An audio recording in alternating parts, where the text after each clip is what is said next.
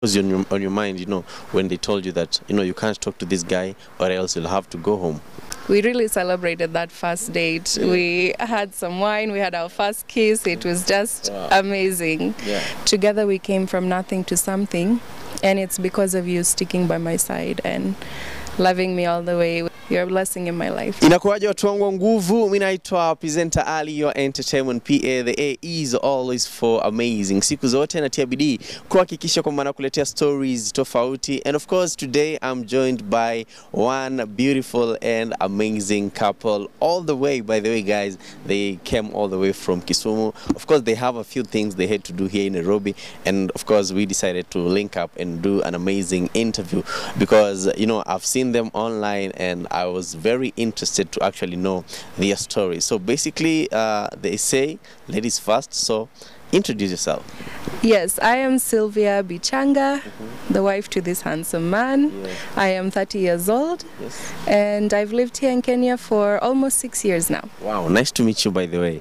Yeah, introduce yourself. I'm Kelvin Bichanga, 31 years old, and husband to my beautiful wife. Yeah. Guys, by the way, it's 2 years, right? Yes. Almost 2 years? Yeah, in April we had our second wedding anniversary. Yeah. Wow.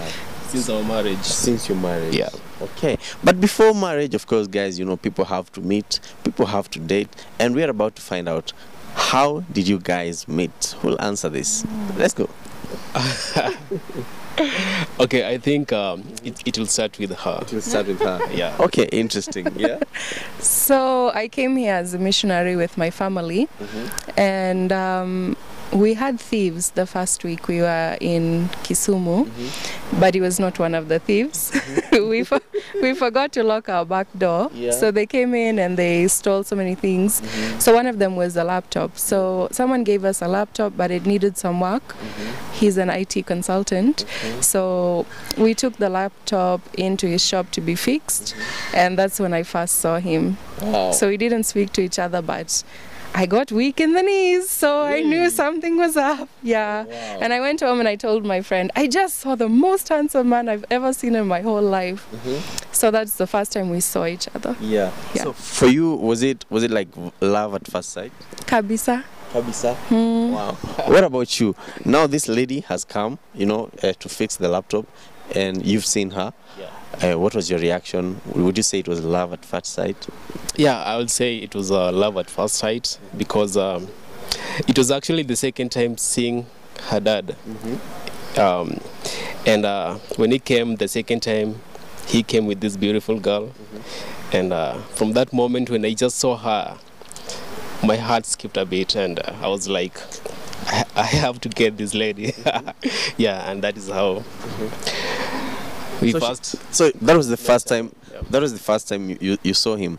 But you didn't speak. But you didn't speak. Yeah. When was the first time you guys now spoke, and what did you guys basically talk about? I'm trying to remember the first time we spoke in person. We texted for quite a while. Yeah, through Instagram. I actually was friends with the girl who worked at the same shop as him because I didn't know his name.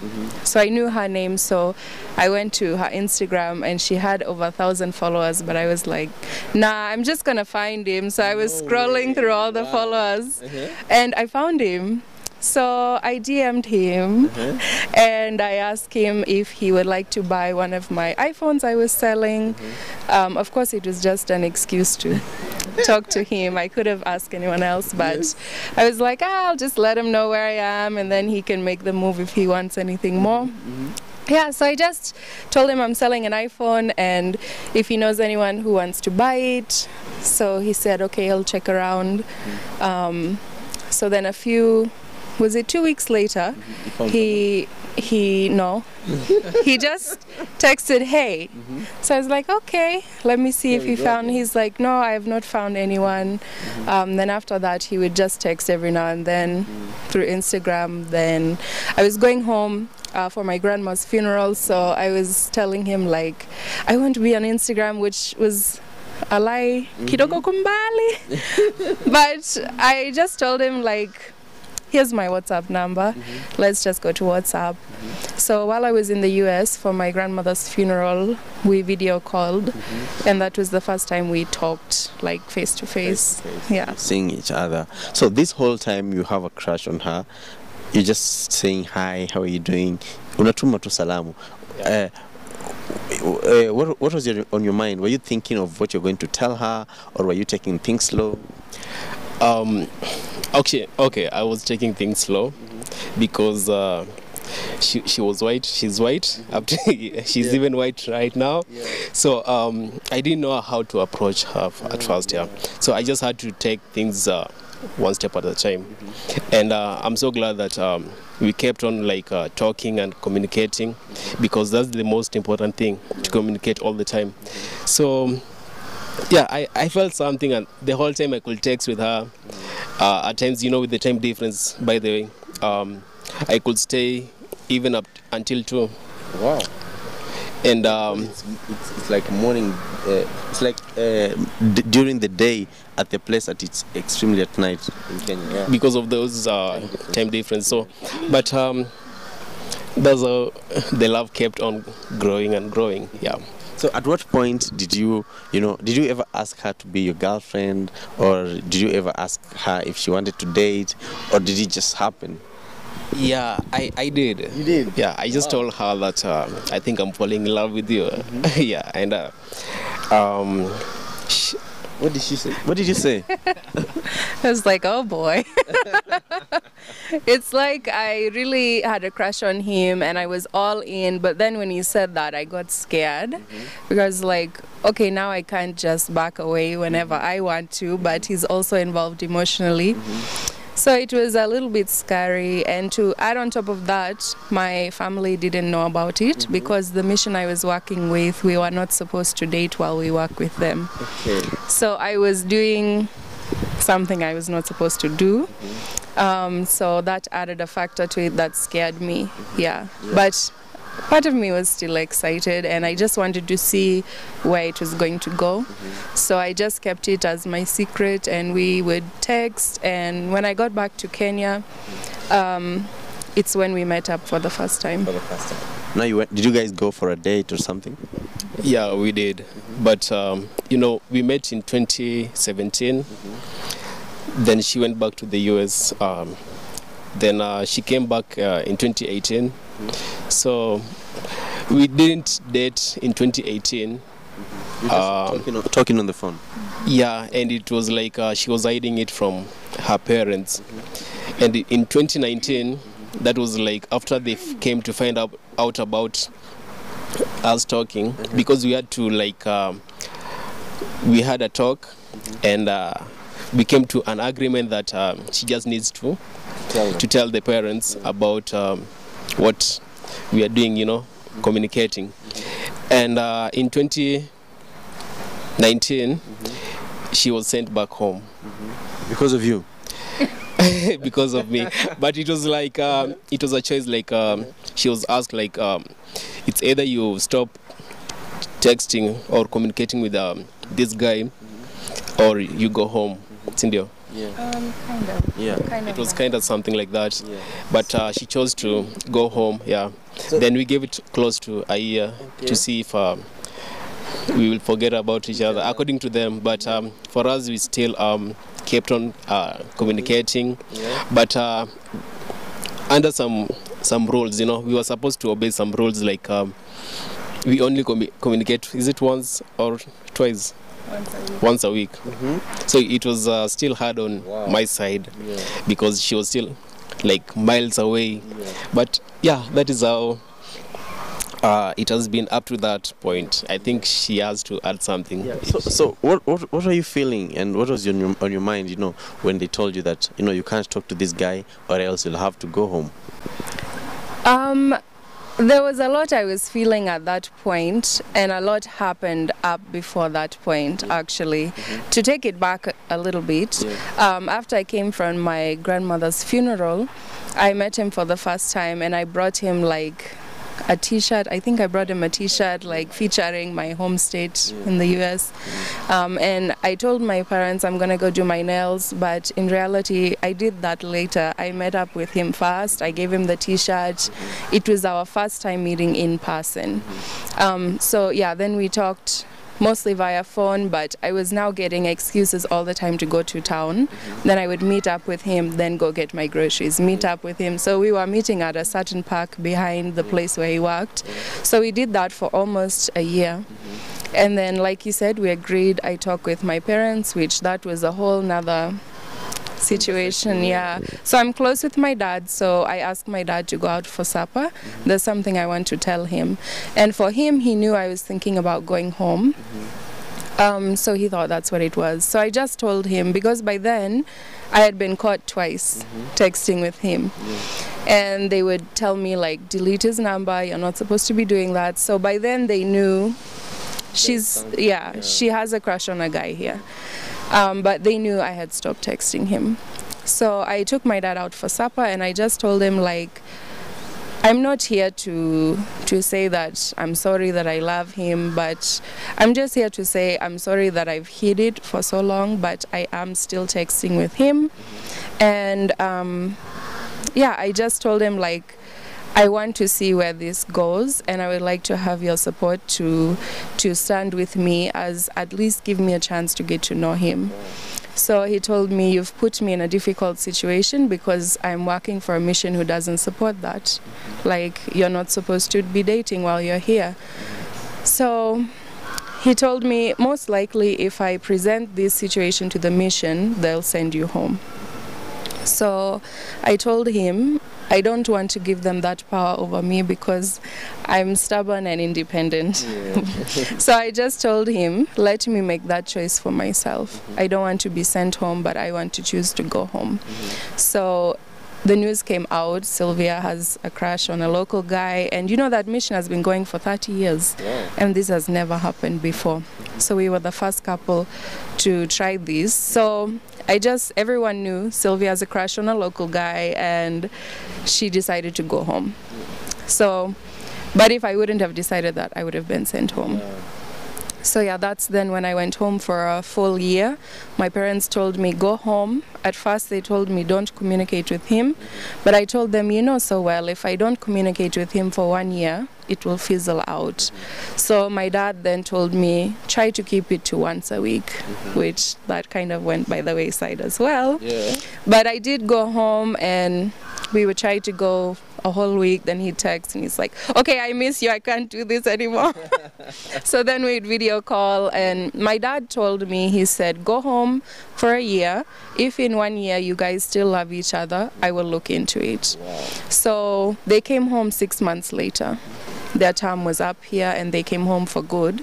So 6 months after they came home, my mom and dad flew back with me to Kenya, and they spent 5 weeks here with me, and we rented an Airbnb, and he stayed with us, and we got to meet his family. And then after that trip, they now blew to date. So before I went home, we had our first official date. 2020. From 2017, you know, like after 3 years, you guys are getting an opportunity to just sit down and talk without fear of anything. How was the feeling like? Such a patient man. Yeah, you know, when that day it finally came for us to go for a date, it was just something that I'll never forget, because it's something that both of us we've been waiting for it. We were like, we've always been waiting for it, and the time is here. So we really had some good time on that day, and yeah, I still can't forget about that day, you know. Yeah. Amazing. And now you guys are dating. Your family has met. Your family has met his family. You know, what was the reaction like? And did the families love each other? What did you say? Yeah, they did. Especially, I think, for his family, after they knew we had now our first date, it was okay for us to be in public together. we really celebrated that first date. We had some wine, we had our first kiss. It was just amazing. And I think my family was happy with his family, and his family was happy with my family, so they really got along well. Wow. Now, at the time that you guys have started dating and it's gone public, and what would you say, did you see a weird reaction with the people? You know, normally there are some prejudice, or let me say misconceptions, when people, you know, when you start dating someone of a different race, people will have to will say things, will do things. Did you experience such? Personally, I never felt something like that from other people, because you know, dating her, it never even like, there wasn't anything about the color skin. It was just like dating a normal person. You know how feelings work, and we could just walk, things like that. And from the public, the only thing that we could get from the public was, you know, people could be praising her, like saying, hey, you have a very beautiful lady, things like that. But in terms of skin color, I never experienced anything about from you know, from other people. Yeah. They thought I was a nun, though, because of wearing the head covering. When we would meet at the park, they thought I was a nun. So whenever we were done talking and he would give me a hug, you could find the picky drivers were all yelling, where, leave that lady alone. Oh, they thought you were a nun. Wow, yeah. Interesting. That was mostly before we started dating officially in public, when we were still going to meet up in that secret park. But it's a public park, public park, not a secret park. But it was just it looks like it was really beautiful. But I want to know, for how long did you guys now date until you chose, you know, to put a ring on it? I think it was around 1 year, that we officially dated until we got married, because it was during the time of COVID. So we had actually started a fiancé visa, but then COVID hit, and my attorney was saying, like, I don't know when he'll be able to come over, it might be years. So by then we had already waited 1 year for that visa. So we just changed our plans, and I decided to move over after flights reopened. I moved over and we just got married right away. And then 3 months later we were called for the interview for the other visa. But because I was now married, we had to apply for now a spousal visa. So now it's the past 2 years we've been waiting for that visa. Wow. Let me just ask something. You know, most people, this is a question I love asking couples, because most people here in Kenya, the culture is you'll see people date for 2, 3, 4, 5, 6 years and before they decide to get married. But for you, you did it for a year. Was it because you are too sure that, you know, this is the person I want to spend the rest of my life with? Or would you say it is what it is? Okay, according to her religion, you know, you couldn't be... It's so funny with their religion and let me say culture, in that you find people, they just date for almost even a month or 3 months, then they get married. So for us, dating for a year, that was long for her, you know. Tell us a little bit about that, you know, whatever he's saying. Well, it makes a big difference, because we had already known each other quite a few years previously, but also because of I can't really say our religion, but because the way we believe as Christians, for us, there was no intimacy before marriage. So knowing each other for now 3 years, you're ready to take that next step. I get it now. I was really trying to comprehend and understand, but now I totally get it. Now that you guys, how is your marriage like? How is the wedding like? The wedding, it was great. We got married at Rasinga Island. my dad had almost died of COVID, but he was able to make it over. All my brothers were here, my sister was here, and all of his family was there, and it was just a great celebration of how far we had come, and finally we managed to get married. Yeah. So it's officially over 2 years right now? Yes. What did you say? Do you think dating is different from marriage, according to you? Definitely, yes. Tell us a little, some things which you feel like, you know, when you're dating, or maybe the expectations, you know, like when you're dating, you normally have some expectations. Are they still there in the marriage? You know, when you are in, you guys, you've married, there's some of the things that you do than when you guys are dating, especially with the, I do like to call it culture, their culture. You know, when you're dating, there are so many things that you can't do. There's a lot of limitation, like mostly, I don't know about kissing, but kissing is also part of it. And others, you know.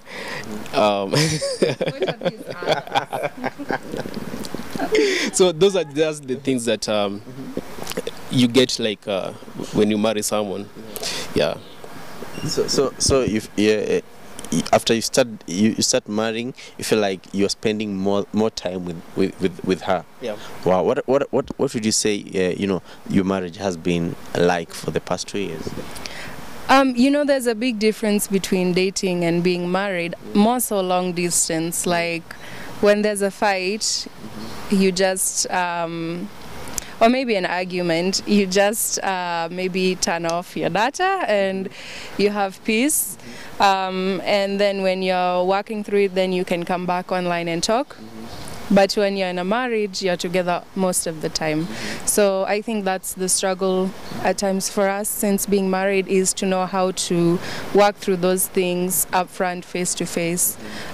Because for longer than we are already married, we were on the phone, doing relationship through the phone. Sometimes you couldn't express yourself as much through the phone as you can in person. So making that transition from long distance relationship to in person has been quite a challenge at times, and also beautiful. I always say it's beautifully difficult. Yeah. Amazing. Now, what would you also say are some of the challenges that you've gone through, you know, in the marriage that, you know, you are really proud that you've been able to conquer? I'll have to think on that one a little bit. Yeah. I think the thing I'm most proud of us is how that we come from completely different worlds. Yeah. I'm an American, and yet I'm not even an American. Yeah. I'm not an LA girl. Yeah. I'm this conservative person within the American culture, and he's a typical Kenyan cultured person, and we've managed to bring it together, our values, our convictions, our thought on success in life and our goals, and bring it together in one common path. And to me, I think that's a great accomplishment. That's amazing. And now there is a time you were trending because you know, people you know saw you in the streets hawking and selling some food. Tell us a little bit about it. Well, that was a really crazy time of my life, and I can't wait to tell my grandkids about it. Yeah. Honestly, probably the best days of my life. I mean, I enjoy an easier life now, but those days were just something else. I remember the day I went broke. It was the first time I was broke, and I had like a panic attack. Because always growing up, I worked for my dad. He would take part of my paycheck and put it in my savings. So by the time I was 21, I always had a savings to rely on while I was working. So I remember the day I told him, Sawa, my account is now 0.00. Wow. So he was so calm, and he was like, Karibu Kenya. And I was like, what does that mean? And he's like, see, here we live day by day. Yeah. You just, if you don't have extra, you don't have to stress. Something will come up, you'll be fine. And he was trying to fix laptops, he was Ubering. But I was seeing, like, especially the culture I come from, we work hard. We don't have housemaids. We paint our own houses. We cook our own food. We even sew our own clothes. I came from a hardworking family, so I didn't feel okay sitting in the house. Also, my parents, as much as they have money, they would tell me, why are you not working? Why are you not doing something? So me and another Muzungu friend of mine, we decided, let's make some baked goods. Let's like have a shop. We started beside the road. We had a table and a jiko. We started cooking, and then they were like, you know, it's not really sanitary because of the dust. Let's get a shop. So we got a shop, and we could sell there. And one day we just filled a bucket with food, and we took it out into town. And within minutes, it sold out. Wow. So instead of waiting at our shop for people to come to us, we took the food to them.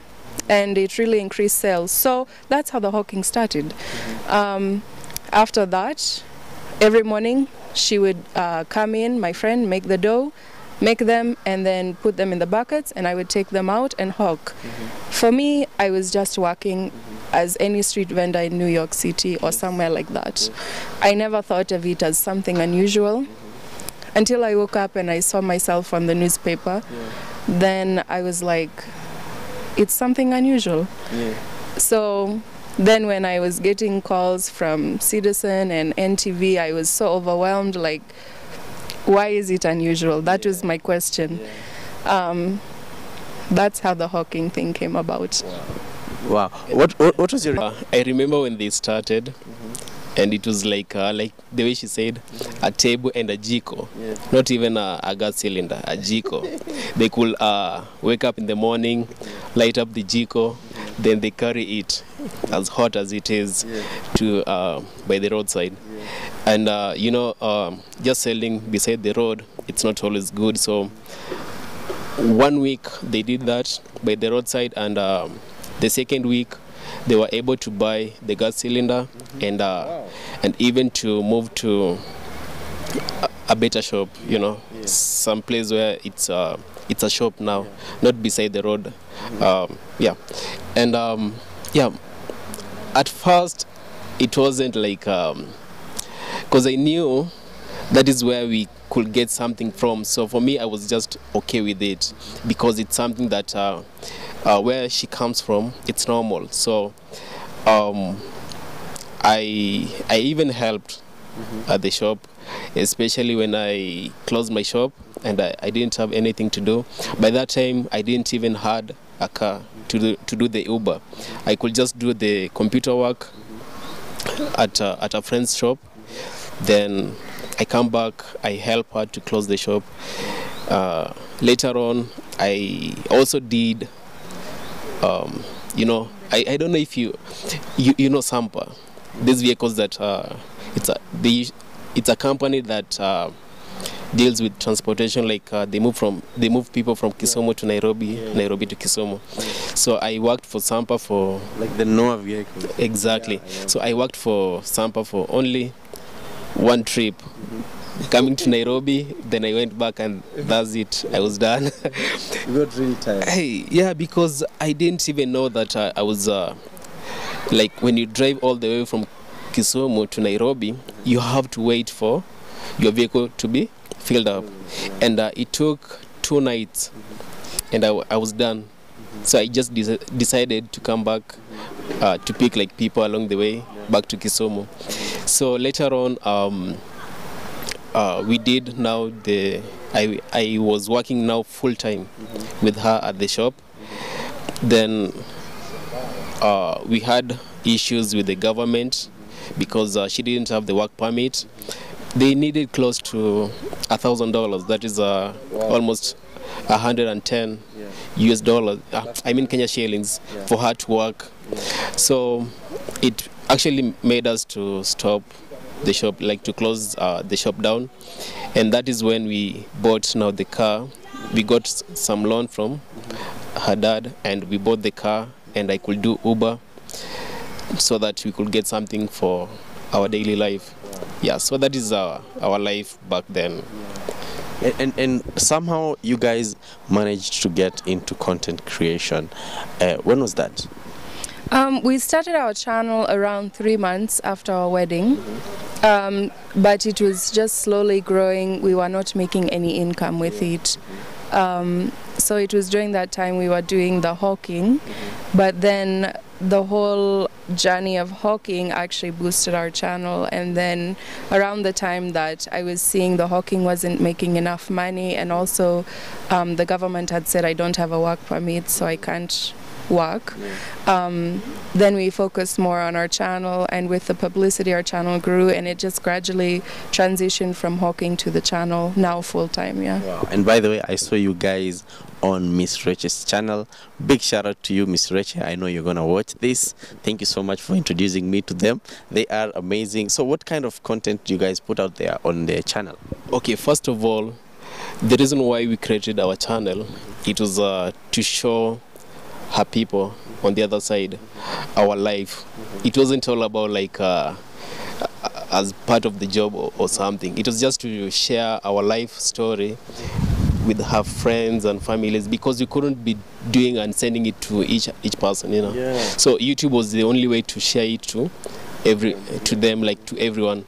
So when she became famous, and but by I don't know why she's laughing, but you know, as time goes by, we could get like subscribers, and it took us close to was it 6 to qualify first? Yeah, 6 months. 6 months. Then 2 months later we got, I think 2 to 3 months, we got our first paycheck, which was close to 11,000, 12,000.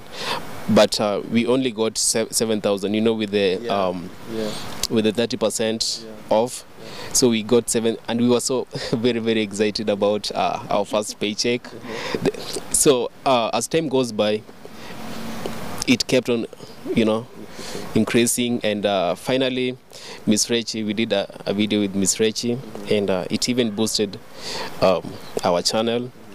Thanks to Miss Reche once more, and also her going viral, it also boosted. So ever since then, we saw like, oh, we can make money out of this. So, and that is how we became like fully into Wow, amazing. Guys, you can go and check out their YouTube channel. The link is in the description and also in the comment section. I've actually pinned it out there. Go subscribe to their channel. And also make sure that you tell them that you've been sent by presenter Ali. Thank you so much, guys, for your time. I mean, I've had one hell of an amazing conversation. But before we leave, of course, I normally have to ask you guys this. What message would you right now send to your husband as he is sitting right now? And just tell him in front of the camera just something beautiful. Okay, husband. Thank you for accepting me as I am, and for loving me, and for accepting my culture and my culture differences, and honestly just for supporting me when we were both at our lowest. And some people might have not supported their wives in being a hawker, but you always supported me, and together we came from nothing to something. And it's because of you sticking by my side and loving me all the way, waiting for me all those years. I thank you for being who you are. You're a blessing in my life. So. Wow, amazing. What about you? It's your turn now. Yeah, wifey, I just want to appreciate everything that you've done, all the effort. You are a fighter, and that's something that I like about you. You're such a loving and a caring person, and I will forever, is it forever? I will forever love you, and I will always be there for you. Wow. And one last thing, I love you so much. Beautiful. Thank you so much. Now it's also your turn to tell your fans and your subscribers something. Yeah, thank you guys for watching the video today, and make sure to check out our channel. I do a lot of vlogs for our main channel, and just our everyday lives, what we are up to, and yeah, I hope you guys will find our videos interesting as well. Amazing sana. Mimi naitwa presenter Ali. Your entertainment PA. The A is always for amazing. As I have told you guys, the link is in the description and the comment section as well. It's pinned right there. Go subscribe to the channel and tell them that presenter Ali, of course, sent you. Thank you so much, guys, for your time. Thank you so much. It's very cold. It's a very cold morning, but they decided to come. They didn't fail and they were not late. Behind the camera ni mwanangu nguvu, anaitwa Frank, the director. Na pia kaka nimemcheki. I'll see you guys in the next video.